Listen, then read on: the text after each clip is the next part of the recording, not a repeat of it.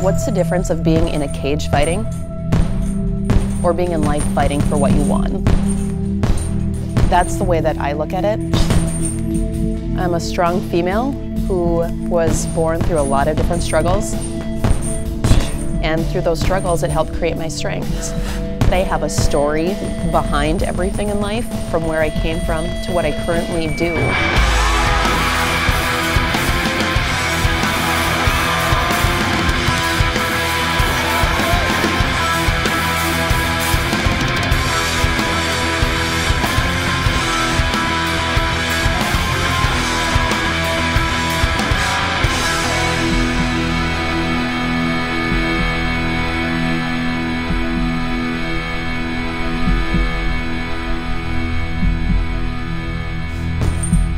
There's a lot of parallels between life and MMA fighting.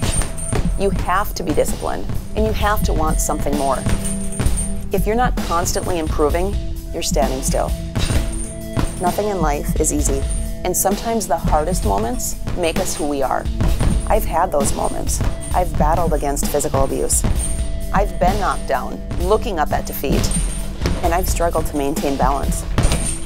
Every day is a fight. And those hard moments define us. And right now, I feel like my fighting career is on the brink. And all the things that I have been through in my life have prepared me for this moment.